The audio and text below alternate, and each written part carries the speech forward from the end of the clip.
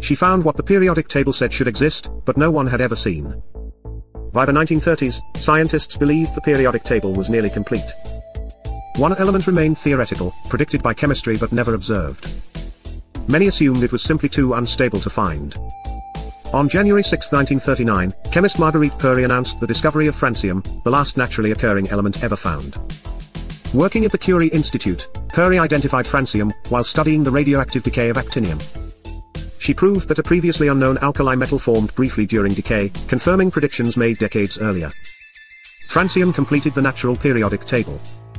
The discovery strengthened atomic theory and deepened understanding of radioactive decay. It refined how scientists model atomic structure and nuclear behavior.